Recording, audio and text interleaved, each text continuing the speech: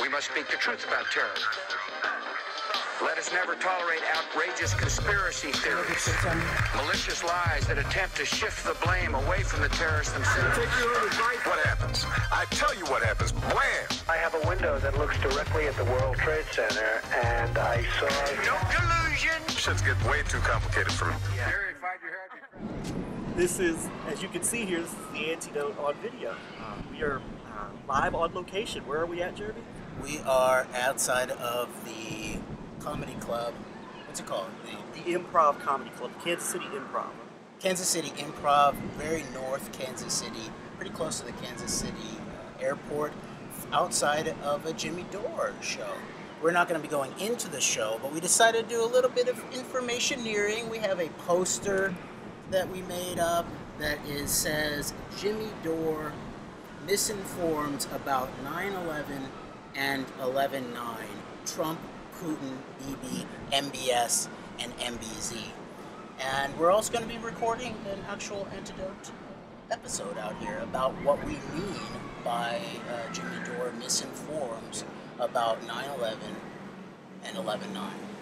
Yes, and obviously people who pay attention to us know we've been on this for a little while. But I think right now, domestically, Jeremy, we're seeing like a real escalation of a lot of things that we've been talking about for a while. So there's way more. This is a way bigger deal than even just like a specific event being. I mean, obviously the events themselves are of vital importance, but there's a lot of meaning around the. There's bigger implications with what's going on in our society right now about these events. It's not just what happened in an election, as important as that is, but it goes back to the entire state of our domestic affairs right now. I think with so much what's going on, from COVID to the escalation of the weaponized culture wars once again. And which I also have critical beef with Jimmy about how his take on COVID, and I believe it plays into the culture war weaponization of the obviously constructed COVID divide. Now, I agree with him on many of his takes about it, but in general, he seems to have played the role of the sort of the COVID minimizers while weaponizing this sort of straight sort of kind of, so many of them do real false solutions in relationship to specific off-label drugs and all that, rather than basic things such as vitamin D, basic things such as airflow, basic things as understanding the quality of masks in certain places, and he basically just played into a specific role that garnered him a very specific audience, I think. And so I would add, in addition to 9/11 misinforming and 11/9 Trump, Putin, BB, MBZ, MBS misinforming, I would add an aspect of what we've called the newest 3/11, when the COVID-19 pandemic was announced, where I believe he plays a role in misinforming too. But if we give time, we can get into that too.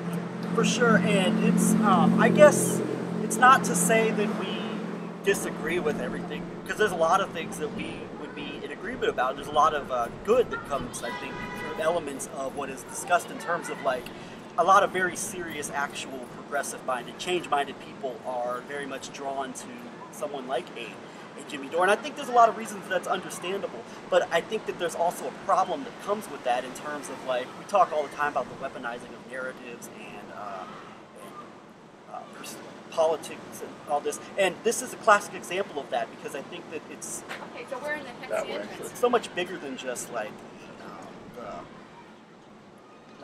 so and so's wrong about this, and this. Like, it's way more nuanced than that. And that's one thing we always try to do here at the AnteDote, is provide nuance to issues that you may otherwise think are black and white. And there's a lot of shades of gray to this.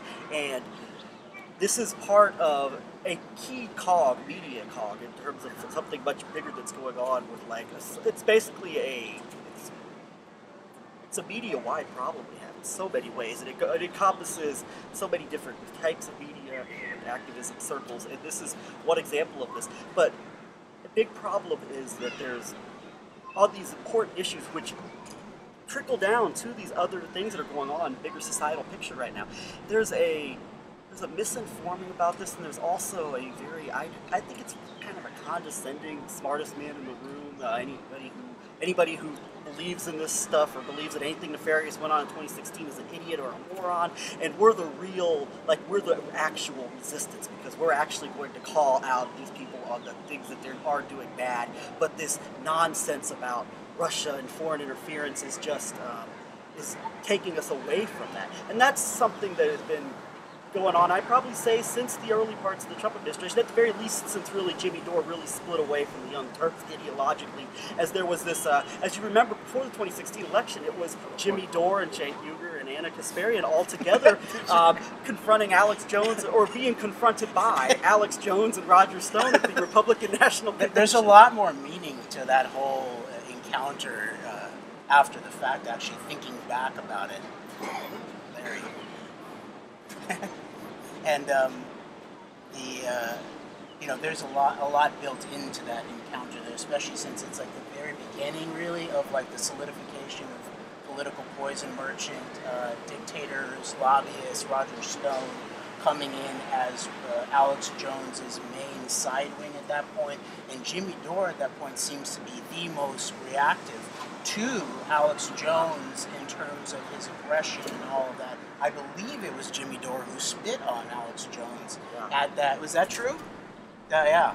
And so that was a big encounter there. And when thinking back about what we know now in terms of how the Republican Party was led to that moment, really, in terms of Arthur Finkelstein, the uber Republican dirty ops guru, actually shoehorned Trump into the Republican mainstream when there was a little bit of suspicion about him by what you might call the GOP establishment. And we now know that then Paul Manafort, obviously Roger Stone's wingman in terms of the dictator's lobby. Now, Paul Manafort was even more deeply involved in the Russian sphere, oligarchical, the deep state operatives in relationship to Deripaska, his work in Ukraine in 2004, which the whole crew that sort of surrounds even Jimmy Dore to this day in terms of giving the information about Ukraine will always leave out the 2004 attempted election coup in Ukraine, which was orchestrated by Paul Manafort's circle.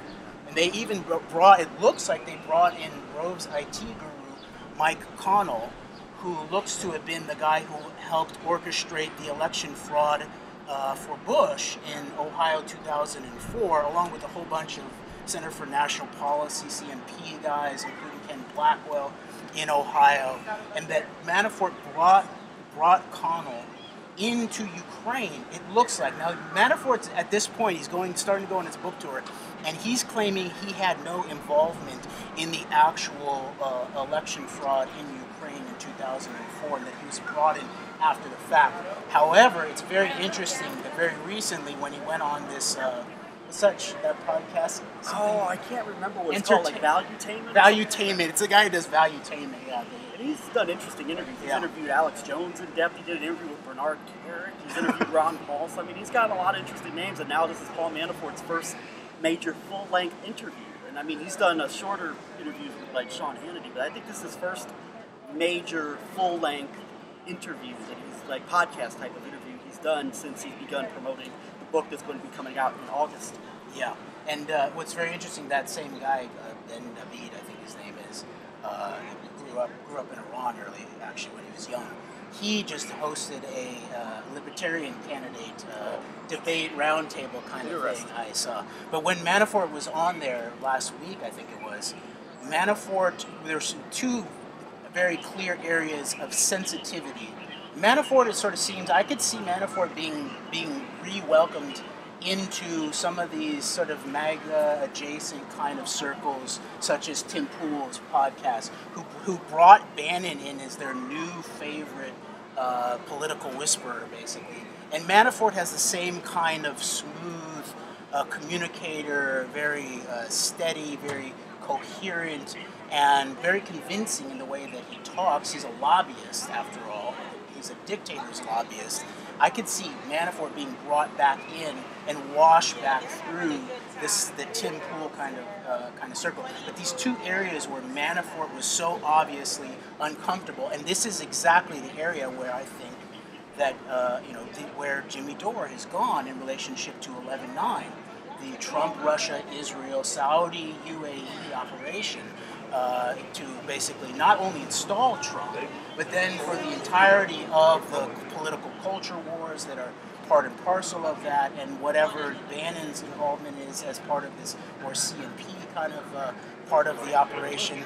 And basically, Jimmy Dore is minimized basically to the extent of never even really, as far as I know, actually interviewing any serious expert about the background of someone like Manafort in Ukraine. And these two obvious areas of sensitivity that Manafort had when he was on with Ben David was, one is he named two of the oligarchs that he was involved with, basically. He named Deripaska, and he named, I can't remember the other guy, but the key missing name, he refused to name him, he always kept him named as an oligarch, was Dmitry Firtash, who's a crucial, as we've done in our long series of Deep Ukraine on the AnteDote. Firtash is the key oligarch, probably, who connects the Russian sphere of the 11/9 operation in through Europe and into the West. And as we pointed out when we were doing some of the stuff from Putin's people, Catherine Belton, that the weaponization of gas flows and the monetization of gas flows in relationship to basically streamlining political corruption via fossil fuel money into Ukraine, Dmitry Firtash was that guy. And behalf of someone like Semyon Mogilevich, and thus Mogilevich also obviously a part of the Russian deep state in terms of Putin, as the Krisha, as we talked about in this room.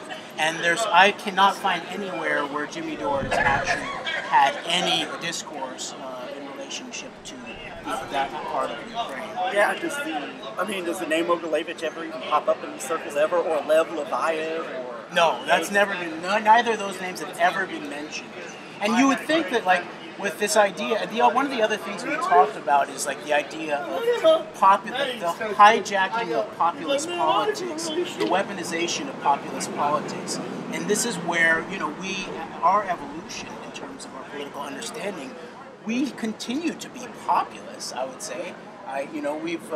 We've become more nuanced in relationship to what we see as weaponized talking points and meetings and stuff like that.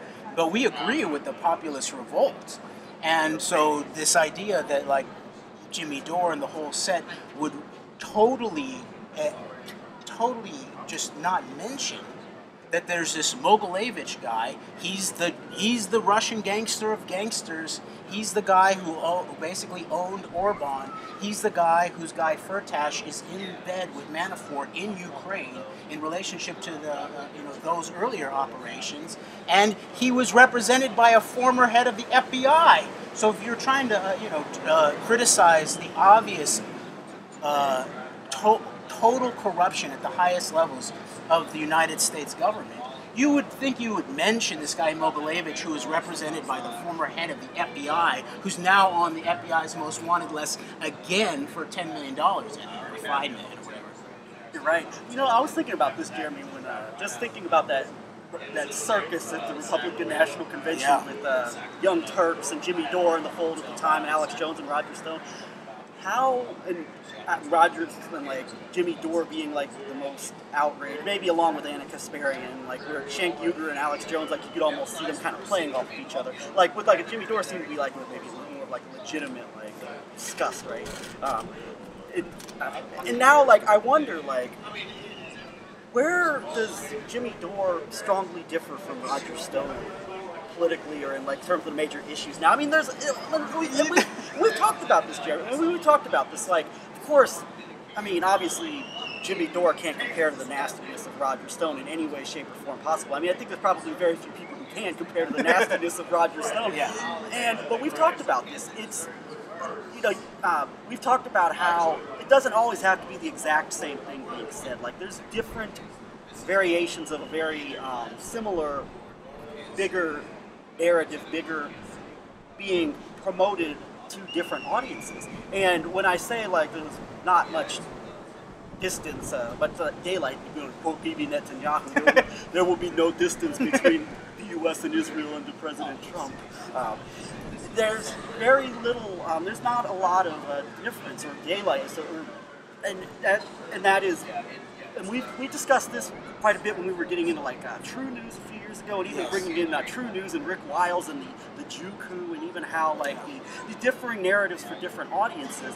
And whereas I don't think you'll hear like there won't be like the over the top like Marjorie Taylor Greene like worship like that you'll get from like say Roger Stone and InfoWars. But at the same time though, when it comes to the COVID or like the weaponization of the very real issues with COVID, or or elements of the manufacturing culture war, and even in terms of like the culture war, like Jimmy Dore, I don't think is going to do segments or rants about how we're saving babies from being murdered by satanic pedophiles. No, that's not going to happen. But there is this realm of, well, ultimately the problem is the liberal elites are the problem. And they're the real progressives who are going to stand against the pseudo-progressive liberal elites that have put us into this problem with the combination of the fake culture issues and the neoliberal economics and all this. And in a way, like, not getting to the bottom of these events creates this strange bedfellows a lot of people don't even realize exists in some ways, where like people have seen, meanwhile somebody who Jimmy Dore is publicly warmer with, say, a Roger Stone would be Tucker Carlson. And Tucker Carlson Tucker Carlson might be the most important he might be the most influential media person in like our discourse right now, because he brings in like the Fox News audience. He brings in the people that are too savvy or sophisticated that can see through the Hannitys and the other neocons at Fox News.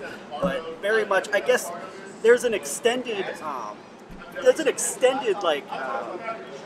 similarity in terms of the bigger narratives being pushed through slightly different messaging for different audiences. Like, it's a more progressive audience, so you're going to have differences in the particular things that are said, but it is the same bigger narrative overall, in that the very similar narratives about the COVID tyranny combined with nothing happened in 2016 and it's all a witch hunt and you're just want to start a war if you believe anything wrong happened in the 2016 election. So obviously I think Tucker Carlson's the better direct comparison, but there's not really much difference between a Jimmy Dore and a Roger Stone politically at this point when it comes to the bigger issues where they're pretty much in lockstep on, and they are, once again, it's not a perfect comparison, but it's their respective audiences. They're pushing a variation of the same message. And it's a network too, because I was just thinking of who was Jimmy in an early hardcore stand for.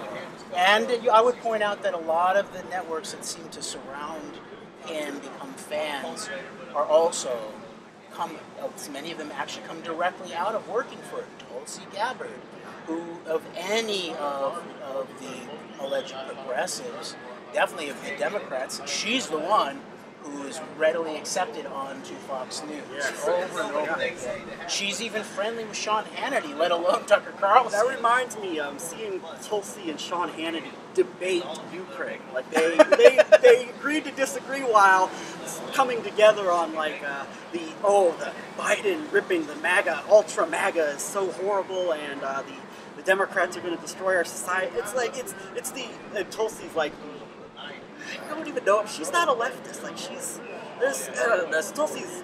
there's something about Tulsi Gabbard that I don't think we still quite figured out. I mean, there's obviously got a very interesting, deep background with like the stuff in Hawaii combined with her military experience and all that. But specifically the Reichland network, the Ivan Reichland network that you really discovered as including Reichland, Tulsi Gabbard, Lindsey Graham, who else? Ron DeSantis. How can I forget Darling Ron? Speaking of, remember the Weinsteins were pushing Tulsi and Dan Crenshaw. I don't know if Dan Crenshaw might have been part of that problem. That's a good question. As a veteran himself. We should look into that. And that then gets us to the question of Jimmy Dore misinforms about 9/11. Before misinforming about 11/9, before 11/9 happens, Jimmy Dore was a 9/11 misinformer, hardcore. And we even have one of our shows when we dealt with like 11/9 truthers. Remember, it was Donald Trump Jr. who led the way on Twitter about calling people collusion truthers, and as a it was derogatory, right? And remember, like that, the show where we dealt with that, the cover image of that was a Jimmy Dore show, and it's since been taken down. I think maybe it was a private stream or something like that, where he was being asked questions about 9/11, about the truth of 9/11, and basically his go-to line was, "Noam Chomsky says." Noam Chomsky says 9/11 is a nothing burger. There's nothing there. Now, and this was Jimmy Dore's line well before the 11/9 Trump, Putin, BB, NBC, MBS operation. But since then, there's now been a COVID split between Jimmy Dore and Noam Chomsky. Jimmy Dore's on the right side of that split, I think. It's Noam Chomsky showed himself to be a bio-fascist, a bio-tyrannist who actually doesn't even understand the basics of COVID data in relationship to the nature of the vaccines. They don't really prevent transmission at all, so it makes absolutely no... Chomsky's COVID biotyranny about basically, well, people aren't going to get their vaccines and they can just be locked in their home, and we don't allow people to drive around without driver's license or while they're drunk because they can endanger us, and if they need to be fed, maybe they can get some prison food, i.e. aka school food, pushed under their door, but they can get the sort of the Shanghai treatment and be sort of locked inside their home. And Jimmy Dore at that point split. At this point, we still haven't heard that Jimmy Dore is split on the basic. With Chomsky, it's 9/11 disinformation, obviously. With Jimmy, I'd say it's...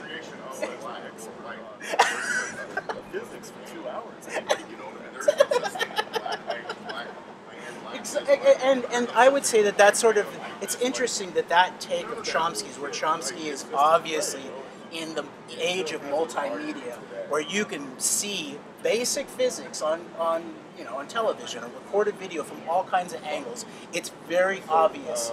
Just go look at Robbie Martin, who's not willing to make the jump about the implications of who and why about the obvious demolitions of September 11th, but he knows in his gut from looking at basically an orange, that it's an orange and not an apple, which is very similar to what goes on in terms of Ground Zero and 9/11. So there's sort of an obscurantism basically in relationship to Chomsky's take on 9/11. That Jimmy Dore then compounded that by an appeal to authority. He didn't even go there with like the false arguments of Chomsky. Basically just appeal to the authority of Chomsky as the leftist. If there was something about 9/11 that the quote-unquote liberal media was not telling us, Chomsky would have told us that.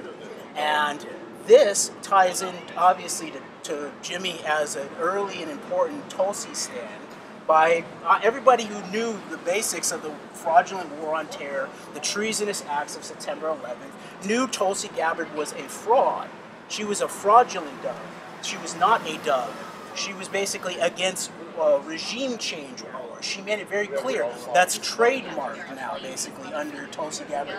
I'm against regime change wars. And as we pointed out over and over, if you actually read the documents that are crucial, such as the white paper, the clean break document, then Tulsi being, against the intervention in Syria would be actually, she's not against that war because that was not a regime change war. That was a rollback war as opposed to the Iraq war, which was laid out in the clean break paper as a regime change war. And so those of us who could see 9/11 at some macro level clearly in terms of the geopolitical motivations of who did it and why, even if we don't know exactly the forensics of every last thing, whether it's the sort of the backstory of all the intelligence and the hijackers and all of that, or whether it's the forensics of Ground Zero or the Pentagon and all that, the being able to see that those buildings are not falling down. That is obvious, Chomsky. You can go watch 2 seconds of video and know as a human with physical intuition that it's BS what everybody, including Chomsky, is trying to tell you about it. And so we knew that Gabbard was actually a war on terror hawk. And she showed herself to be exactly that and more. She's also a 11/9 disinformer, like Noam Chomsky is a 9/11 disinformer. Now I'm not going there with Dore and calling it misinforming, because I don't actually have proof, and I actually don't believe that Dore is purposefully misinforming his audience around these things, but he is misinforming them. And you brought me back to bringing about Tulsi and she's a war on terror hawk, but she's against the regime change war, the whole paradigm of that. And we identified a few years ago how she had a very interesting fan base from Shuli Botiak. And, I mean, she had spoken at the Christians United for Israel event, I believe. Yes. Then Adelsons. She's hanging out with the Adelsons. It's interesting that like she's a proponent. She's supposed to be a serious opponent of like what's going on in Iran while she speaks at Christians United for Israel. I don't think Rand Paul's brazen enough to speak at Christians United for Israel. No, he just has ties. Rand Paul has ties in the Christians United for Israel, but he wouldn't have the chutzpah to go actually hang out with the Adelsons like Tulsi Gabbard did. Yeah, so you got Shmuley Botiak, you had Steve Bannon was very... Yeah, okay. All right, well, that's interesting. I did not expect to run into a person who was familiar with our work. Yeah, so that's different. And gentleman wearing the Julian Assange shirt, at the very least, is open to having a cordial discussion with those people. And there's a lot of areas where we can find common ground now. Like, we have our issues with Eva Bartlett as well. But, I mean, there's areas where commonalities can be found. But a lot of this goes back to this bigger, a lot of these, I think, weaponized narratives that are out there. And, I mean, there's a Syrian angle that might be problematic with someone like Bartlett and a Russian angle. But I can also see where there could be value. I don't follow her work close, but I can see where there would be the areas where, like, we could agree with people about certain aspects of the work, but then also have our critiques of it. So. Well, in general, my sense of it, and this goes everywhere, including like aspects of Ryan Christensen and the Last American Vagabond and Whitney Webb, for example, and it's related to like our criticism of the Abby and Robbie Martin, is that they are highly skilled, and in some areas they're like, I would say they're a 10 to 100x beyond us in terms of specific facts that they've dug up.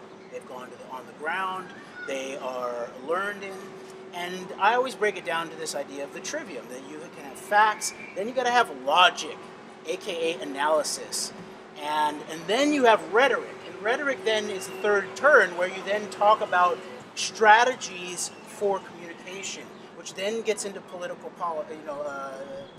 politics and core politics and the way that you reach people and all of that. But the weakness, I would say, with the not only all these people, including Whitney Webb, Ryan Christensen, the Martins, is the analysis side of things. The analysis is very weak, I would say, and very partial in relationship to this very specific set of facts that they know very, very well, but leave a lot out. And of course, like what was said to us when we first got here, the women who we took a picture of from the People's Party, that you can't cover everything. We know that. We know. There's a lot of things that we still want to cover that we haven't gotten to. Yes, there's like missing loops of like topics that we said we were going to cover 4 years ago that are probably totally important to cover and that we haven't done it. And so that's not the point.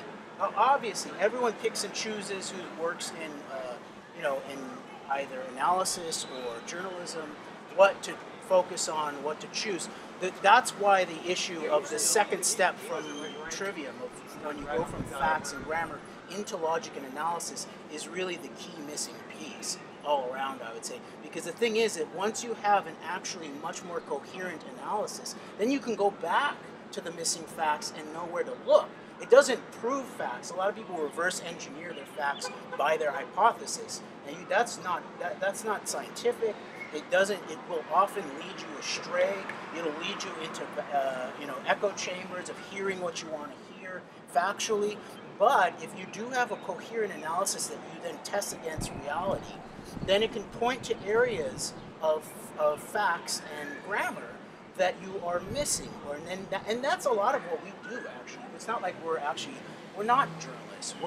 We don't develop sources. We don't do digging in the archives and such like that. We read carefully.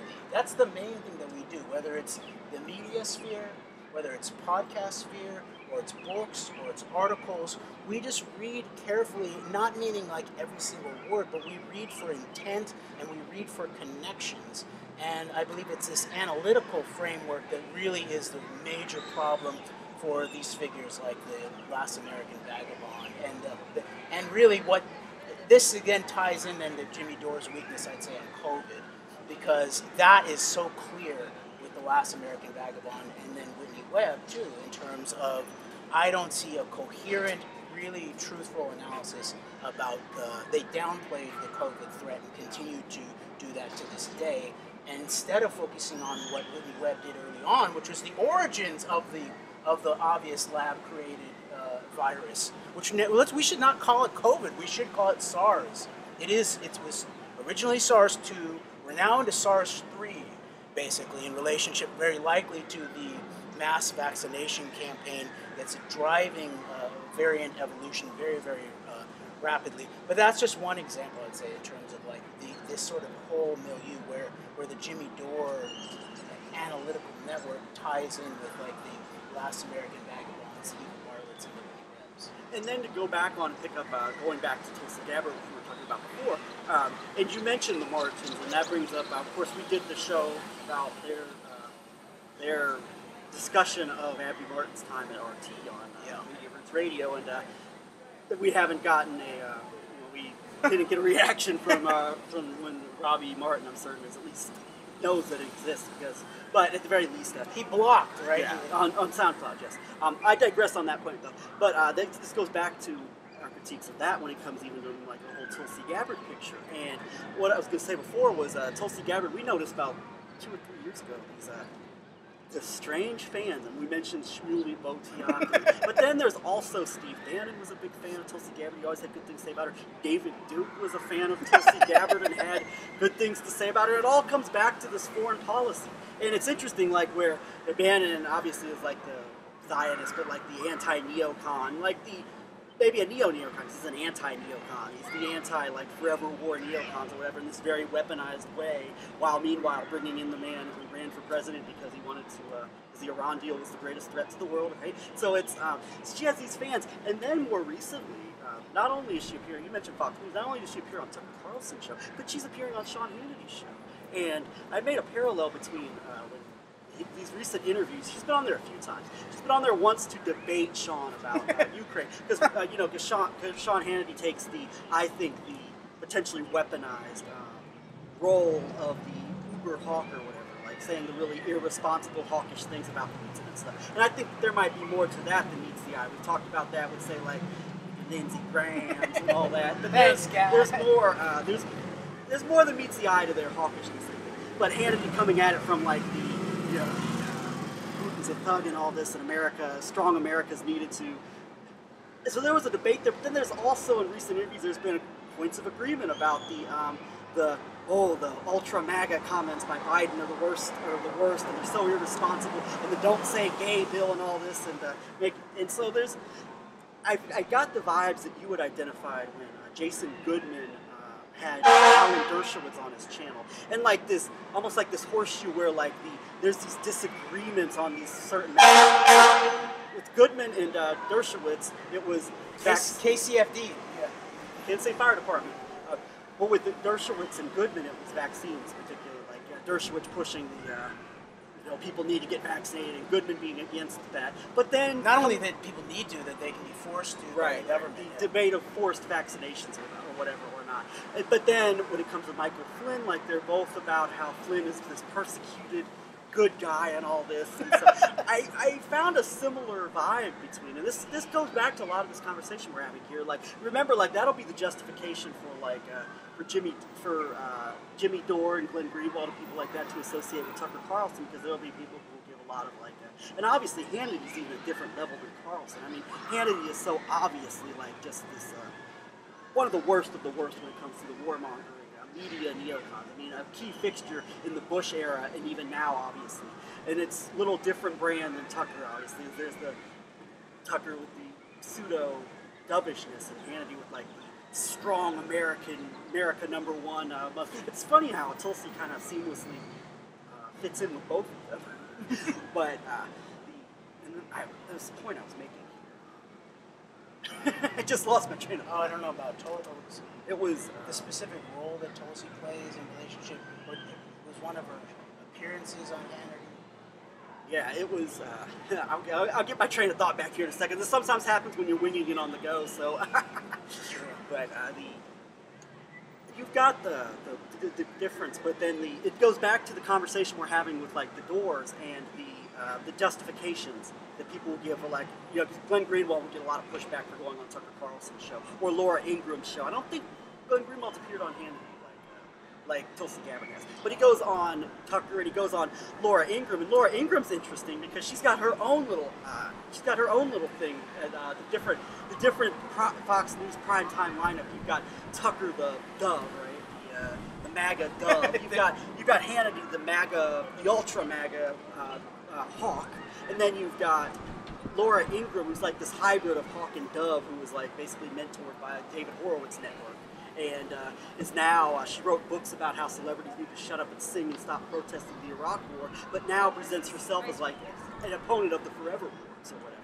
And so their justification for that will be, well, Tucker or maybe Laura Ingraham or whoever, yeah, there's a lot of areas we disagree with them on, but they're the only platform that's giving people the opportunity to say these truths. This is the only platform that gives Jimmy Dore or Glenn Greenwald or Tulsi Gabbard the platform to speak the truth on these matters. So even if they are horribly wrong in some cases on things, or Tucker is really digging into like an ugly underbelly of aspects of our society and weaponizing that in a way that the other like neocon media mouthpieces do not do, that's okay because he's also the one giving the voice to these things. And so even Tulsi Gabbard like agreeing to disagree with Sean Hannity on aspects of Russia-Ukraine policy, while they both continue to be dishonest about like the actual the installation and the reasons for like the installing of the previous president and how he was actually, if you're Sean Hannity, he was going to properly, strongly deal with the Russians like a real president who wants America's national security interests at stake would. But then Tulsi Gabbard would be more of like maybe in the line of like, maybe there was something good about actually trying to pursue like some type of detente with the Russians or whatever. But it's still there's this agreeing to disagree in this very, I think, ultimately meaningless way in a lot of ways. But then the coming together on the combination of aspects of the COVID tyranny, and it's not quite as pronounced with Dore, I don't think, the culture war aspect of it, but it's still there. But I think that this horseshoe maybe between Sean Hannity, Tucker Carlson, and Tulsi Gabbard could be instructive, like what you identified with Jason Goodman and Alan Dershowitz a while back. And I think there's a similar angle going on here. Yeah, like with Tulsi and Sean agreeing to disagree about the Iraq War. And they've also both waxed poetic about how she joined the military because of September 11th. Yeah, that was, again, you get back to like Obama and referencing the CFR head, what's his name? Richard Haas. Richard Haas's book, Wars of Choice, Wars of Necessity, and reinstantiating that whole falsehood. Basically, Afghanistan was the good war, the war on terror is the right one because Al-Qaeda attacked us from there. And remember, it plays into all the kinds of stuff that we saw Max Blumenthal do as he made his switch in Syria. Where Still unexplained switch, by the way. Blumenthal going from helping his father basically promote Hillary Clinton's State Department policy in Libya and Syria, and then ridiculing George Galloway for being a Assad apologist or whatever, to going to the RT 10th anniversary dinner and setting up the Gray Zone, and Ben Norton deleting years worth of blogs about how terrible and how much of a dictator Assad was. Was Max at the anniversary dinner? I believe where, he was with in attendance. Flynn He was. But he was at a different table, or maybe he wasn't at that dinner. He wasn't invited to that dinner. He was there. I thought Blumenthal was in the picture. I'll have to look at the picture again because I know. Maybe he wasn't. I don't want to miss. Is that the same event that he was on the panel with Jew Taboo I believe Bousman? That's where that would have came from, about winning the info award. I think that might have been part of that whole event. And by the way, I've not found I thought I had the access to the full video of that a while ago, but I haven't been able to find it since. But point made, whether Blumenthal was in the picture or not,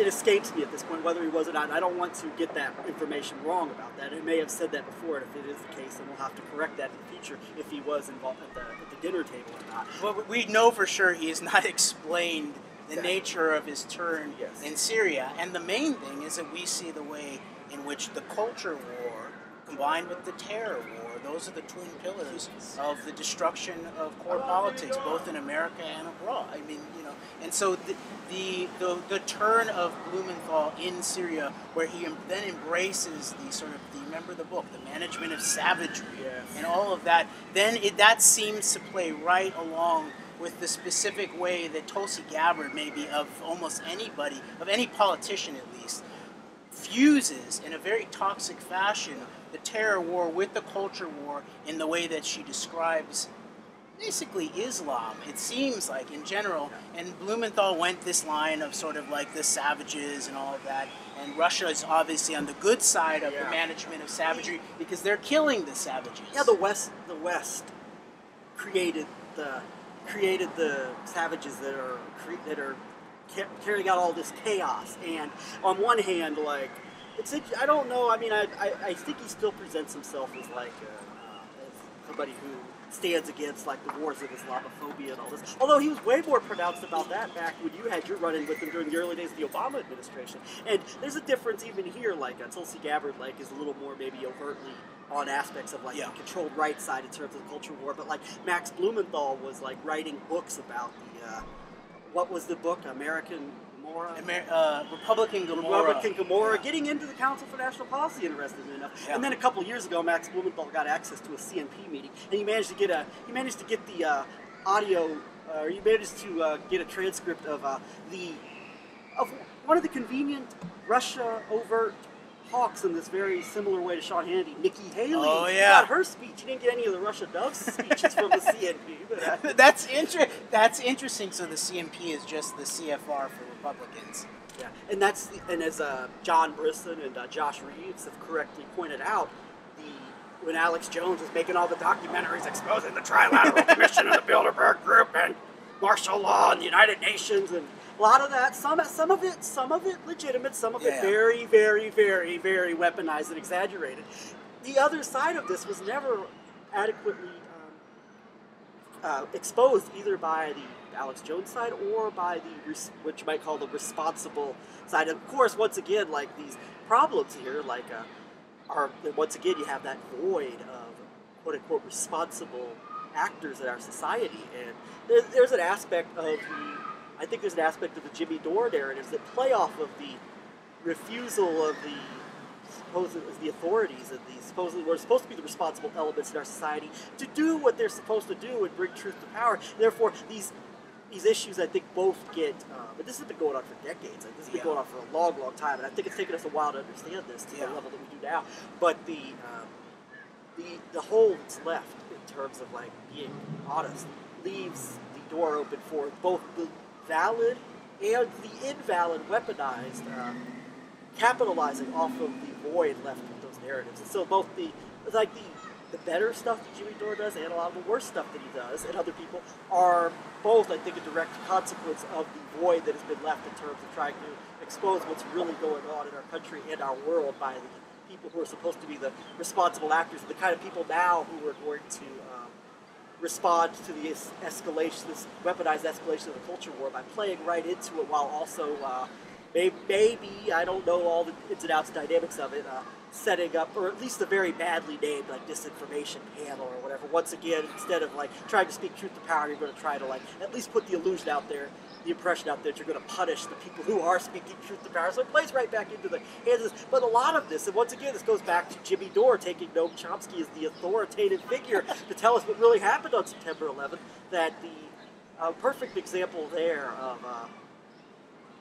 Chomsky's a different type of like authority than what we're describing here.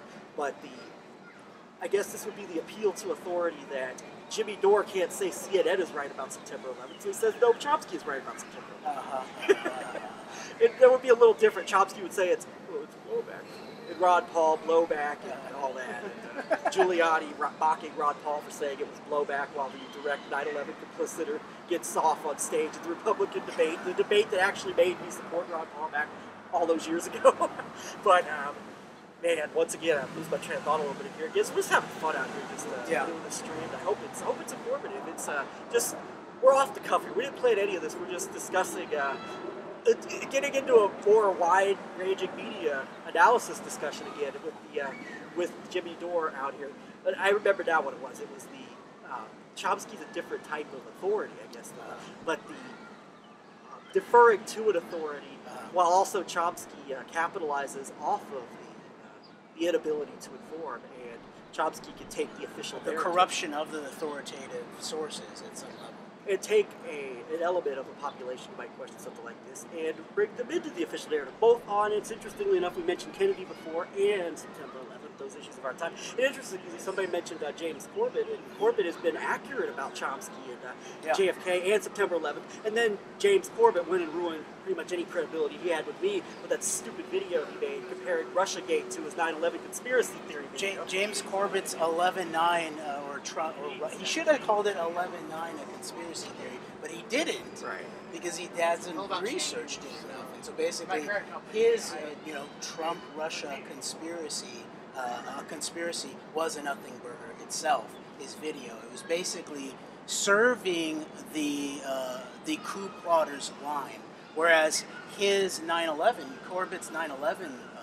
The best 5 minutes on just totally disgracing the 9/11 official conspiracy theory as totally fraudulent. It's one of the best. It's just quick and it's right on target, and it doesn't say who did it and why. Again, this is a sort of, this is another area. I would call this related or parallel to this whole idea that you've been exploring about the nature of the vacuum. When you have the idea of authoritative sources, right? Now, there's a reason, there's an idea of authority that should be respected. Authority is earned, whether it's in political leadership or whether it's in intellectual contribution. Authority comes from you've done your work, you've done deep diving into a bunch of your sourcing, you've thought through things, you've made good hypotheses, your theories have proven out, your research has proven out. So that's how you gain authority rather than an appeal to the authority. But in the vacuum of the actual authority, that's when you have like this whole area where people then come in and weaponize all of that. And now it's there were a few years ago there was a phrase that was coined, and it might not have been the best phrase for it. I'm not sure if I would use this phrase going forward. It's something called the Red-Brown Alliance. And regardless, there were even issues with that element of line of thinking and inquiry. I mean, maybe some of the people who were responsible for putting it out there, and then also like this false portrayal of like maybe the more like holding up like the corrupt American establishment as like the bastion of like righteousness and all this. There's an element of that in the thinking, but that's one. Speaking of never doing everything, we never fully got into that like we wanted to. So I mean, nobody can do everything. If you expect someone to do everything, then you'll never be satisfied. But I digress. But the Red-Brown Alliance. Go ahead. Okay, I missed a piece of my last thought that was comparing what you'd been talking about the vacuum that Chomsky steps into, and then Dore then piggybacks on top of this. Chomsky as the new sort of anti-authority or the dissident authority that someone like Corbett, in relationship to even 9/11, how good his quick debunking video was.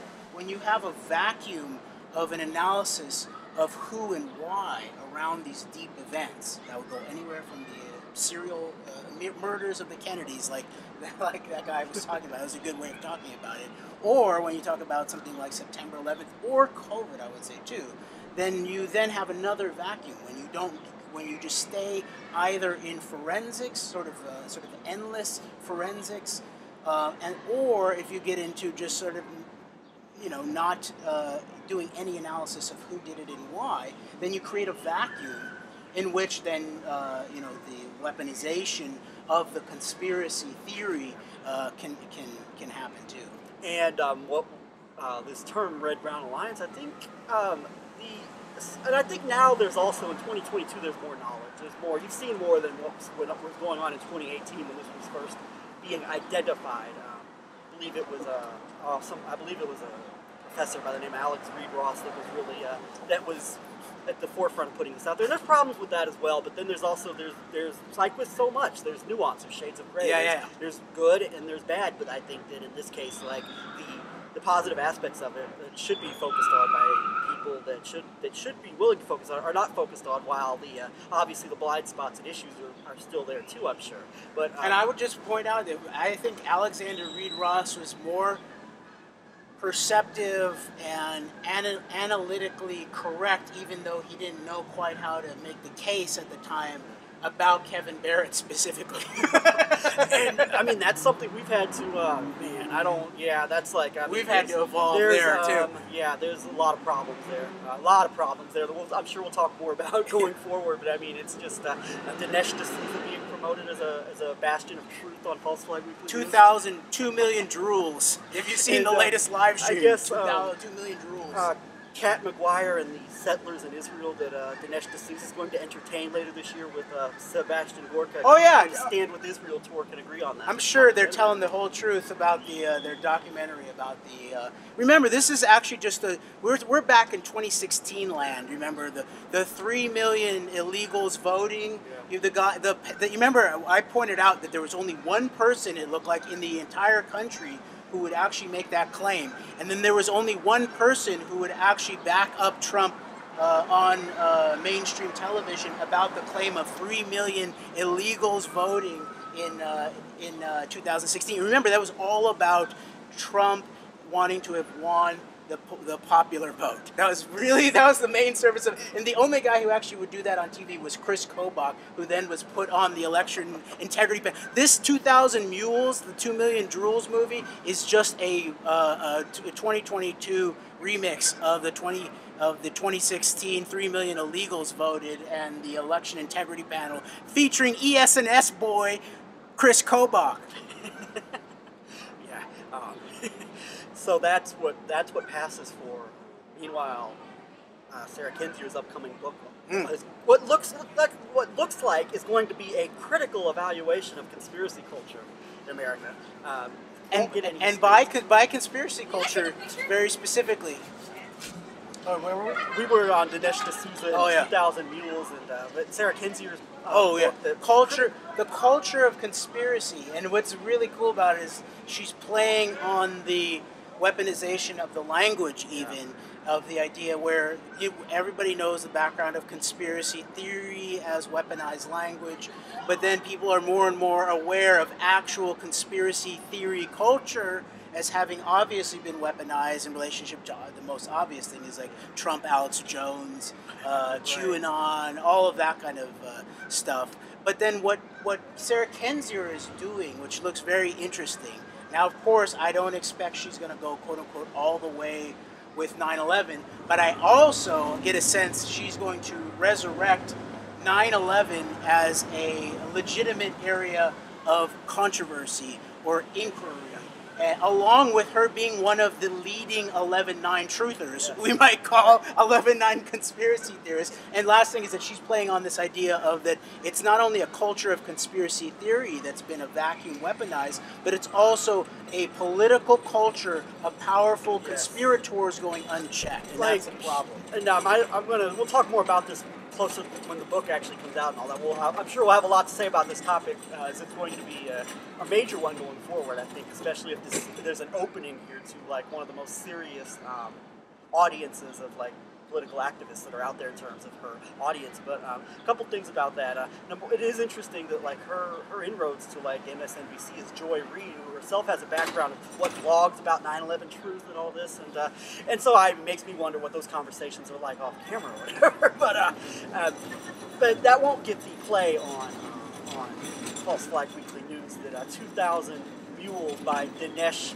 I'm going to go. I'm sponsoring a Stand With Israel tour with Dr. Sebastian Gorka, where we're going to take a bunch of gullible evangelicals over to Israel, right, and tell them about their Holy Land roots and all this, right? And but meanwhile, like somebody who's actually critical of who's actually been more vocal about bringing the central role of the major role of Israel in the 2016 election 11/9 operation.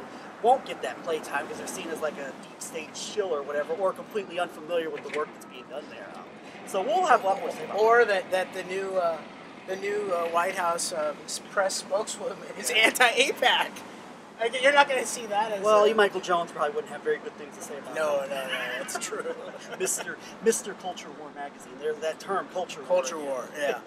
Endless culture wars. So in general, that is an area, I think, where we really see that there's a lot of possibility. And I think it was being proven out just recording this here, where people who are, going to go out of their way to go, pay to see a Jimmy Dore show here in North Kansas City, are one person is aware of some of the depths of our work and appreciates that we're out there, even with a clear, calling Jimmy Dore a misinformer as they're going in, but then also someone who's tied into Whitney Webb and Last American Vagabond and stuff like that. When you get into an actual sort of open political conversation, you can begin to break the culture war down.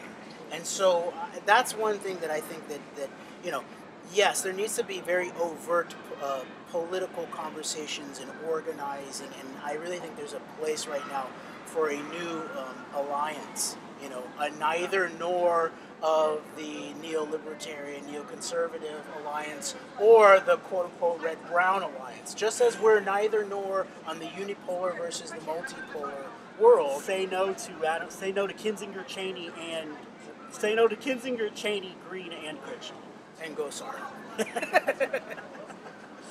Although it is interesting that Kissinger talking about the U.S.-Israel relationship and future aid in terms of hinges on Ukraine and all that. And by the way, Biden's going to Holy Land next month. That's going to be very, very interesting. Which is very interesting. And this Al Jazeera Palestinian-American woman reporter who's been reporting from the front lines of the assault on Palestine by the Israelis for decades, I think, actually. Years and years and years and years and years. And she's like the voice of some of the next generation who's coming up in Palestine. They remember her covering their neighborhoods when they were children, and she was targeted for assassination, is what it really looks like. She was shot directly in her head. She had a bulletproof vest on, and you can see a little bit of who's who, even in terms of the mainstream media. Look at the difference between the headline on the New York Times versus the Washington Post. Actually, that's a very interesting differential. New York Times does their basic disinformation, passive tense disinformation about she died from being a shot to the head, from being shot. Don't investigate who did it and why or anything like that. Washington Post, on the other hand, basically went on the ground. Pravda on the Potomac. And they went on the ground, it looks like, and they by the way, it was a journalist with other journalists. You would think there would be some kind of Khashoggi kind of scenario too going on here, right? Remember when Khashoggi, the Washington Post journalist, was targeted for Bonesaw Mafia assassination, and it looked like probably Kushner helped facilitate it, Trump probably rubber stamped it, and all of that. And Putin probably agreed in the background as well, evidenced by that. The high five. No. Let's. Here's Putin and MBS going to the G20. Was it or the G? Yeah, I think the G20. So, yeah. I think this is wasn't this within like a month of the within a couple months of the Khashoggi? Yeah, it was like the first big geopolitical meeting after the Khashoggi assassination. It was just like, yeah, but it's they were like little boys. But imagine it's okay for him to do that. It's okay for him to visit with Benjamin Netanyahu over a dozen times in 4 years. Whereas if a Democratic leader did it even once, they're going to have their head bit off rhetorically for doing it. It's but it's okay with Putin because they're managing. It's all. They're keeping Israel under control. You see, so it's okay. It's all good. I mean, I get infuriated talking about that more and more as time goes on. But man, and then of course Biden comes in and basically does the Obama act on it, as Obama sort of helped the Saudis with their war on Yemen. Biden comes in and makes a little bit of noise about the Saudis and Khashoggi. Well, his obvious weakness soothing the whole, praising the Abraham Accords. Yep. But at the same time, there's something going on. Oh, we'll break it down more, and we talked a little bit about there's some things going on here. And even going back to the Washington Post, I mean, like, obviously the Washington Post is a problem, but I think it goes even more back in terms of like the actual like institutions that want to uphold like a corrupt but actual like hold up like an American system nonetheless, a corrupt American system. But they're not. The Washington Post isn't out to see like the complete destruction of like the system the way. Basically, not going to hand the keys of the corrupt to quote unquote solve the American problem. Yeah. You know, or to help the American corrupt system, handing the keys over to Bibi and Putin and MBZ and MBS. And a lot of people say, like, I think the Washington Post is kind of described as the intelligence paper, right? Right. And the the organ of the CIA. And of course, you go back to Meyer Graham Empire, and Ben Bradley was posthumously, I think, in a movie portrayed as like this great hero, and like what came out of that, just a bunch of cover-ups, and like that. Obviously, this is all going on during the height of like the aftermath of the Kennedy years when some of the investigations were going on. Obviously, that's a problem. We're not going to sit here and sing the praises of the Washington Post, but at the same time, like remember how. Like we've identified, like, Maggie Haberman's at the New York Times and all this. And meanwhile, you've identified, like, New York Times is almost more of like a B'nai B'rith maybe mouthpiece, as opposed to the Washington Post is like the intelligence service mouthpiece. And you think about, like, Trump had this very similar to CNN, kind of this artificial rivalry with the fake news New York Times. Like Maggie Haberman's doing his yeoman's work for him. Maggie Haberman's following on the next generation of her mother's work as a PR meister for Rudy Giuliani and Donald Trump, right? But think about just how, in addition to like the Khashoggi beheading and the dismemberment, you have obviously the targeting of Bezos. You can say whatever you want about him as like this. Obviously another problem. I mean, in terms of like the ridiculous wealth and so many aspects, there's a problem, obviously. Yeah. And that might Amazon totalitarianism. That might be called the quintessential quote unquote American.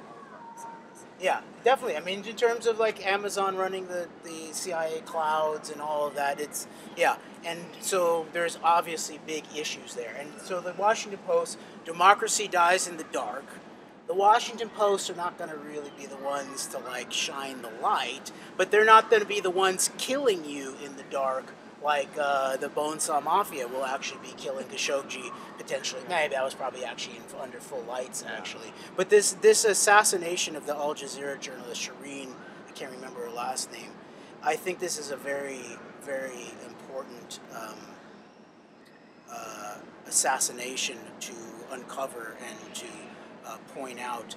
And it is the case that the Washington Post did some real journalism, and they went and actually talked to journalists. They did some basics of journalism investigation, and they write a headline that basically said that she was killed by Israeli forces, is what it said. Now, my sense is, Greg and I are beginning to discuss that. I brought up the idea that every time that Biden, first of all himself, when he was vice president, was met by Israeli provocations when he was about to show up in Israel to put a little bit of lip service pressure on the Israeli occupation operations. Now, this looks sort of similar to that, but you then began talking, Greg, about how we'd begun discussing last year in relationship to the Gaza provocations, which were run directly out of Netanyahu's office in relationship specifically to East Jerusalem, that was a political destabilization operation in addition to the regular, mass murder and war crimes of the Israeli government against the Palestinians. Turns out both Israel and Russia, Russia a year later carried out operations in the aftermath of this administration coming in. It's interesting. Russia 1 year later, Israel within months. It's very interesting. That's interesting. Also, I never thought about the Russia timing in relationship to the Israel timing. That 2021 comes and Israel, quote unquote, mows the lawn again. But it really was Netanyahu in that case who provocateured that. And so we began to talk about how Bennett, of course, goes and does basically, I think it's war criminal speech that Bennett is doing in terms of he's obviously covering up the assassination of a journalist by Israeli forces. And he goes in there and starts muddying the water about how it was these Palestinian militants, and none of the video works out. It's very obvious. The journalists that were there basically saw the Israelis shoot her in the head. And what it looks like to me, there's a journalist who operates out of Montreal, New York, and Tel Aviv, and she's a national security journalist in Israel. and she seems to have a line in relationship to certain sources inside of Israel, and they told her that none of the Israeli snipers had discharged rounds, but that a special forces unit was 150 meters away from the assassinated journalist. And I pointed out to Greg that if this were to have been some kind of even potentially an internal Israeli coup faction on top of the regular structural Israeli war crimes against the Palestinians and journalists, obviously, how many journalists have the Israelis killed? 50 journalists at least, at the very least, I think just in the 21st century.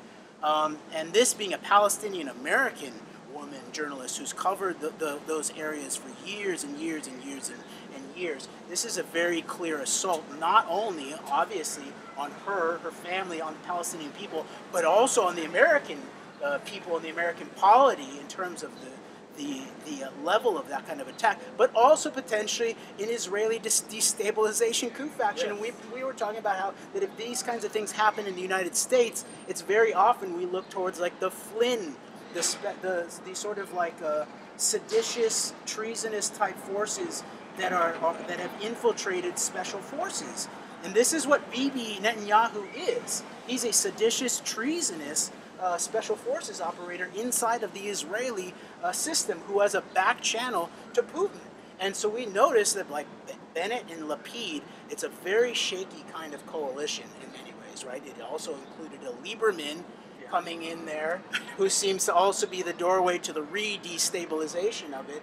And so if there's anyone who I think would have done it, I believe that this source is actually correct from the Israeli security side, that it wasn't the regular Israeli snipers set, it was a special forces unit, and it was a special operation, and it was designed not only to assassinate this journalist and get rid of her, and it was meant as a very blatant kind of message to the world's information people and journalists, but also as a direct provocation to the United States government, to the Biden administration, but also potentially a domestic destabilization operation, because people who are trying to defend the Israelis, they don't have forensics, but they have cui bono, basically saying, how does this serve Bennett, and how does this serve the Israelis to do something this level of provocation in terms of directly kill shot in a journalist in the head, an American, a Palestinian-American woman journalist directly in the head.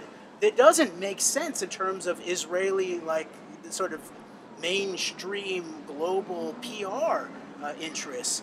But it does make sense as a deep state kind of message to the world's journalists, a provocation against the United States, and intensely, I would suspect, Netanyahu, Lieberman, those destabilizing factions that are want to disrupt this Bennett Lapid kind of footsie playing with the West kind of scenario, where they're not all in with Russia on the Ukraine quote-unquote special operation. Remember, the Ukrainian invasion, the war on Ukraine by Russia is not even called a war. It's called a special operation. It's not allowed to say this because it's provoking World War III, according to Jimmy Dore, Tulsi Gabbard, Max Blumenthal. Keep naming them. Yeah. Kevin Barrett. Cat McGuire. Tucker Carlson. And then you get the pseudo hawks, the fake. I think in some ways maybe fake saber rattling hawks who are. I'll use this as an excuse to the loony left won't let us open up our energy capacities to have free reign over being the #1 energy producer again. That's how you punish Putin is by creating more energy and more oil, more this, more fracking, more pipelines, more, and it's a mess all around, if you ask me. But and then once again, this will be something we'll have to tackle on into the future, though. Lindsey Graham maybe being the new John McCain, maybe that's still true in more ways than one. I mean, I don't know if we want to get into that right now, but that'll be something to discuss. Like maybe in more ways than one, Lindsey Graham is the new John McCain, and maybe he didn't just stop being the new John McCain after he joined up with Trump. And McCain was on the old Deripaska yacht, apparently, as Steve Schmidt is. Very interesting. Now the rats are definitely leaving the ship and biting at the ankles of the Meghan McCains at this point. But another thing I wanted to point out, specifically about Jimmy Dore 11-9 specifically, that the kind of, Jimmy Dore is different. He's not Russian state-sponsored media. Like we also studied the actual RT and Sputnik, which is very obvious. They're actually state-sponsored. They're part of the state-sponsored information platform. And as Simonian said, as we quoted her from the National Intelligence Review after 2016, that made Abby so angry. And I understand partially why Abby was so angry about it, but she should have read a little bit more of it. She should have read the fullness of that document, actually. She should have John Brisson the thing a little bit, and gotten to the points of the actual quotes from Simonian RT herself, basically saying, when war starts, remember, 2016, it's a hybrid war. It's a Surkovian, it's a Gerasimovian kind of operation in the United States in terms of the Russian component to it. So war was engaged. It was political warfare in 2016. And at that point, Simonian says that a media platform of the state is part of the war effort. Everybody knows that. That wouldn't be controversial if it was Voice of America and during the NATO bombing in Belgrade and all that. It wouldn't be controversial if it was Israel today operating in a manner like this. True. Although That's true. So this other piece of 11/9 and the cover-up of the 11/9 operation in relationship to Jimmy Dore is Epstein and Trump. And I've definitely seen that he will not go there. And actually, I've seen Jimmy Dore seems nervous around the entirety of the Epstein-Maxwell analysis. It's so obvious a key piece of politics. Again, if he's really serious anti-American establishment, as I pointed out to their faces, to the Trump and Clinton New York Times. By the way, the guy on the panel from the New York Times at that Dole Institute event where I called out the entire range of the political operatives from Republicans and Democrats to the journalists about not giving the American people the information about how both Trump and Clinton were the most compromised apparently by the Epstein-Maxwell foreign intelligence operation. The New York Times guy is the guy, I think, who just published the book that had the recording from Mark Meadows a year or two later, whatever it was. That was the guy from the New York Times, one of the co-authors. So did he sit on that for a long time, like Bob? Yeah. And by the way, I believe, and Jimmy Dore, this is the thing that I want to cover, is I feel like his coverage of the press correspondence dinner it was not productive, it was not fair, it was not comprehensive. He made some good critical points about Trevor Noah sort of playing the sort of comfortable, sort of liberal establishment court jester in certain ways, but he left out these kinds of key pieces where he, for some reason, he did not mention, I don't believe, in his analysis of Trevor Noah's roast. Just a deep state shill. Yeah, who mentioned first and foremost about, we're here with all of the politicians and the media bigwigs and the celebrities and all these wealthy people, a.k.a. all the people who are Jeffrey Epstein's island. That's how he started the thing. Jimmy Dore didn't say a word about that. That was some interesting, it was uncomfortable. He called it out as a super spreader event to start with. He talked about, I'm sure everybody's happy to be here except the men, some of the men who are happy that Ronan Farrow is not here. I mean, there was a lot there. And remember, Trevor Noah, in doing so, bridged the gap that we've done an analysis of that we believe was engineered in relation. Actually watch this speech. Oh yeah, it's very interesting. I mean, Jimmy Dore's critical analysis of it is correct in part in terms of the way that they sort of made a joke of Trevor Noah points out that President Biden, as you've come in, it looks like everything's going up. Oil's going up, gas prices are going up, inflation is going up, all of that. So and then Biden laughed at it and stuff like that. And before I forget, this is another basic difference. I mean, between even Trump and other politicians is that Trump was so thin-skinned that he wouldn't let anybody make fun of him at the correspondence dinner, so he boycotted it.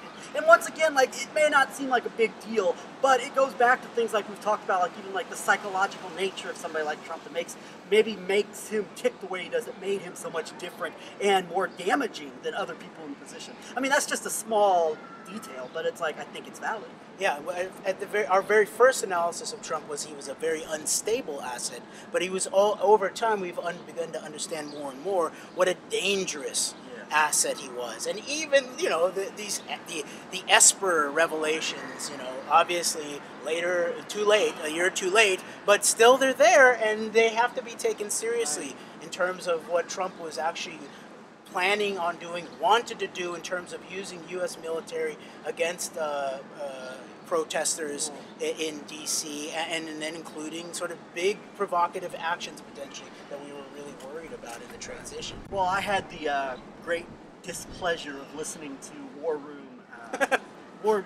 Battlegrounds, it's now called, no longer called War Room Pandemic, with Steve Bannon interviewing Commander Eric Greitens, who might be my future senator here, making Missouri one of the worst places in terms of like Hawley and Greitens, if that happens.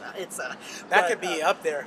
Singing the praises of Commander Greitens as a man who the deep state hates because he gets things done and he tells it like it is. And Mark Esper simply, discrediting Esper because he simply represents the uniparty neocon lobbyists who wanted to keep the endless wars going, and they claim that Trump is the one trying to do all these provocative escalations, when in reality he's just a lobbyist and he doesn't need to be listened to. Well, it's interesting, like, I look at this as like, this is later, I mean, it's very much, I think, lends credence to things we were concerned about. Yes. And a lot of the worst things did not happen, maybe not by lack of effort in terms of what January 6th could have potentially been, but because, like, you know, things we warned about, like, but and also the those replacement of the National Nuclear Security Administrator. And That was the first act. And those things that were warned about, like, they don't go away either just because Trump's out of power. I mean, no, they're still there. And as long as these networks are not rooted out, they're going to continue to be there. And so, same is true with Netanyahu, if this is the case with the Netanyahu network. Right. And so I sort of like, I'm becoming to some like closing thoughts in a way of like the arc of this moment, and including the sort of the problems of Jimmy Dore, but also the certain benefits of, at the very least, his audience and his milieu to the political conversation, and what really needs to happen right now. And so I just want to point out that there need to be the bridging these divides and filling the vacuum with not just endless facts and all of that, but really like rhetorically persuasive, logical analysis, not only the nature of our problems as wide and deep as we can, but also beginning to move towards solutions. And I continue to believe that our main stumbling block is not, we have basically, I believe that like I at least have a handle on enough of the kinds of policy implementations that can be done at the different scales of our governmental system to really, I think we can solve a lot of our physical and economic and ecological problems at this point. The main question I have, and my main source of concern and my unease in this moment especially, is whether we can muster the political wisdom and courage to figure out how to fill the vacuum in many ways with both a vision of what's gone wrong, but also a vision of what we can do. And so I think that's one of the things that we are symbolizing by being here, is to be out here, run into people a little bit, while also doing an in-depth analysis of our current thinking on Jimmy Dore bullhorning himself. At least he's the alternative to Alex Jones. And truth and honesty is key in terms of like the deep events of our time, and like we still need to get to the bottom of. I mean, it's, people say, well, 21 years ago. No, it's still the seminal event of our time that has defined so much of what has taken place since, obviously, events of September 11th, of course, and then of course 11/9 that follows that, or 11/22, or whatever date you want to. There still hasn't been accountability for any of those in any meaningful way, shape, or form, and that doesn't look like it's changing with the people who are in control of prosecutorial elements of the Trump administration. So, but we've been talking about this more. Like, there's room for concern, like with just how much like these manufactured weaponized culture wars are being escalated in terms of like, it's interesting after we did Deep Ukraine and got into Malafeev and the Russian culture war, that the manufactured culture war gets escalated in a way it hasn't in a long time. Wow. With this, and with not only the draft, itself in terms of Alito, that is the Federalist Society's big guy at this point. That's their guy, and he goes to Matthew Hale as a jurist and very lots of issues in relationship to undermining the basics of certain aspects of American privacy in terms of the individual is sovereign, while then also addressing the issue of the unborn baby and their concern for them. But there's an aspect of American principle that is definitely based in any legitimate fashion on we the people stand over the government, and that means that we the private people are there. But the combination not only of the specific aspect of the potential ruling itself, but the leaking of it is really, like you're saying, is a totally provocative in relationship to the culture war. And it's been a lot of pointing at some kind of liberal aid or something like that. Well, but more and more to stalk Clarence Thomas and his family. Right. And in a certain way, it begins to feel like the 2020 kind of escalation of the culture war, where you see the arc of the summer of Antifa and Black Lives Matter, and then into the arc into January 6th and the Kyle Rittenhouse trial ultimately and all that. But it's definitely the case that this seems like there's a cultural provocation in the middle of the leak, and the people who continue to leak actually to the journalists are people who are close to the Federalist Society justices, which is very interesting. And people who had covered the course for a long time basically said this does seem to be, trying to shoring up of support for this thing. But you and I will analyze it, I imagine, in relationship to the artifice and the seditious nature of the culture war itself. Yeah. And when I say there's optimism and reasons for concern, like the escalating of the culture war, because I'll go back to explaining this in a second. There is optimism, though, like out here. We're talking about this upcoming book. We're hoping, like with Kenzier, that maybe open up a new conversation that has been had in certain circles about the nature of conspiracy culture, and that so there's areas for openness. As we've been talking about, there are areas opening up. We're going to do a podcast with a couple of young ladies that are here. Oh yeah, Doom and Gloom podcast. Yes. Looking forward to that. Sebi and Ali. There's things. There are reasons for optimism, and going back to what you said about what can be bringing people together. Right now, like going back to this twins of like the war on terror and the culture war. The culture war is just as important as the war on terror. I mean, in some ways, domestically more important, because while you've identified, Jeremy, that there just seems to be a lot happening economically, the long-term effects of COVID are going to start to, of the shutdowns and lockdowns are going to start to really. And ongoing COVID and long COVID affecting millions, while people deny that it was just the flu. The fact that it's still not gone, combined with the short and long-term economic consequences. The destruction of the economy. Yes, there's economic destruction. There's inflation. Yes, there's still COVID going on. There's a lot going on there, and then you've got like the areas where like you could bring people together. This manufactured culture war is used as a way to. There's elements that want to use it to irreversibly split and separate societies so that people can't come together on things. And it's going to be done through these issues. And these are the kinds of moments. This is obviously a moment of breakdown. And the United States is, we are really getting in. We are into the slide, a protracted crisis. We are in a national crisis. We are in a return to our origin of crisis in many ways right now. And these are the moments where, again, these are vacuum moments where obviously when something falls apart, or when the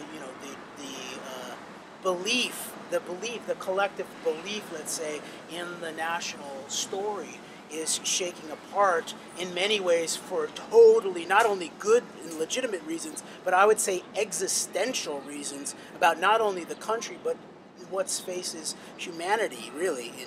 And this is a major moment in terms of human history. And so these are the kinds of moments where there is chaos, much of it, or at least some of it, generated and weaponized and all of that. But some of it is whatever organic thing this is in relationship to humanity and the history of our own country and all of that. There's also that element going on here. And these are the kinds of moments where it's really important for, we might hope that not only the best of our, the most courageous of our hearted people, or the wisest of our minded people, but inside of us are better angels. Are inside of as Jesus talked about in terms of the line between good and evil inside of a man's heart. And so these are those kinds of, I would say, even spiritually existential moments where we need to fill the void with reality and possibility at the same time. So if the culture war and the terror war are the twin pillars of chaos warfare, and those really trying to just sort of use power and seek destruction, I would say, or create the ashes, then the courage and wisdom spoken and acted into the public space from a very private place of reckoning too. That's the actual salute, the antidote. And bringing it back to where we're at tonight, 9/11, 11/9, vital importance, both matters. That's why we focus on it so much, and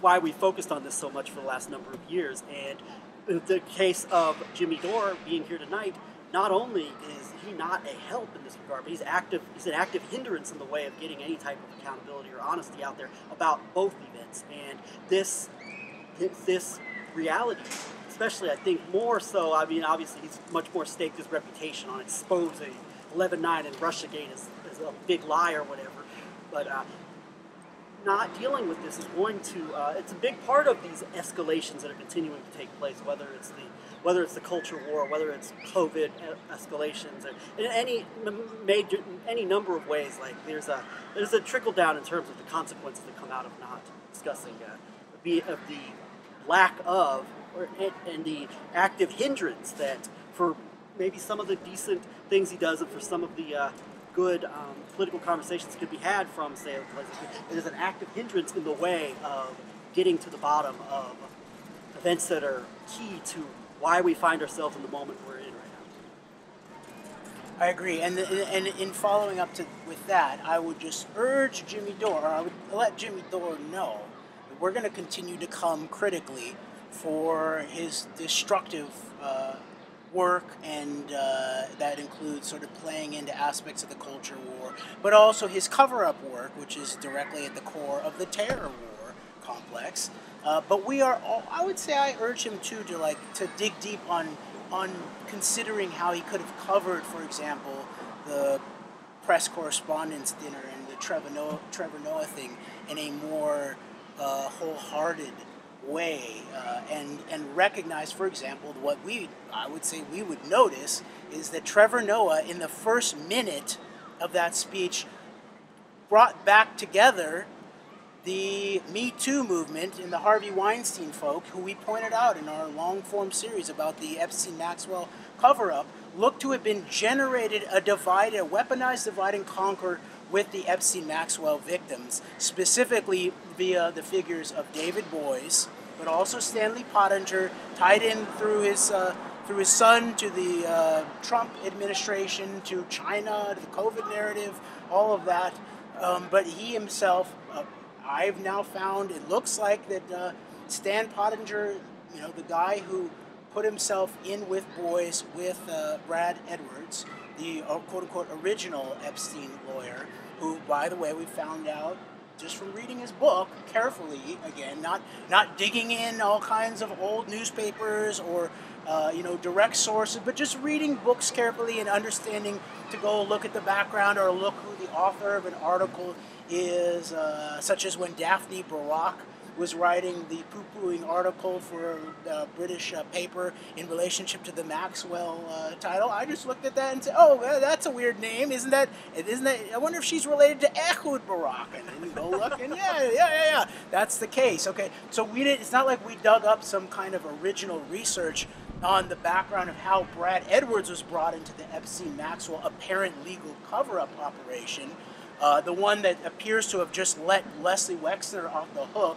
that wants to go after the dandy Andy Prince Andrew rather than Ehud Barak at the heights of the Israeli state and military intelligence. We've joked that Prince Andrew is like the Saudi Arabia of the Epstein operation. It's so true. It's true. And in many ways, Russia is, we've done an 11/9 analysis that's sort of similar to all of that. But again, for Jimmy Dore, I would just he needs to dig a little bit deeper in terms of something like where Trevor Noah said this very uncomfortable thing about Ronan Farrow being the exposer, by the way, the main journalistic exposer of the Harvey Weinstein network, and of Black Cube, by the way, David Boies, right, tying to Ehud Barak and all of that, and then immediately follow it by talking about how this was a great event with all the powerful people in the media and the celebrities and the billionaires and the TV stars, all the people who were hanging out at Jeffrey Epstein's island. He tied it back together. He bridged this architecture divide that we'd identified earlier in this year. And we need more of that. And so Jimmy Dore, yes, definitely legitimate criticism of the court's jester kind of role of the neoliberal establishment that obviously Trevor Noah was playing. At the same time as, at the very least, expound upon maybe what he didn't say about going further with Harvey Weinstein and Epstein Maxwell. But for some reason there's some discomfort there with Jimmy about the Epstein thing for some reason. Interesting. Well, we've gone over an hour. I don't know. I have no clue. It's been a little while, but. Been a little while. Do you have anything else you want to discuss? Maybe begin to wrap up this particular stream? No, let's wrap it up. All right. We are on location here at Jimmy Dore at the Kansas City Improv Club, and I think we could do more of this in the future. Yeah, might be the way to go instead of trying to confront certain people head on. Both and. But more, and also we're interested in doing get more. Right before the pandemic, we were getting into doing readings on site, and actually, there's more places for us to do, especially in the Kansas City area. When you're here, there are Israeli technology companies that are here in Kansas City. There's the National Nuclear Security Administration is here. Isn't that the one that Trump basically immediately withdrew the civil administrator head of in the immediate wake of 2020? Yes, I think so. And 9/11 Ground Zero, I'll just say it again, Operation Jackal Cave, but we won't go there at this point. That's too controversial, basically, for everyone. Indeed. All right, well, we're going to sign off for now. All right.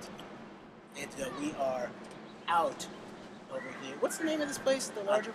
I think it's the Kansas. Oh, this is Zona Rosa. Zona Rosa. It's like an outdoor. It's like an outdoor mega mall.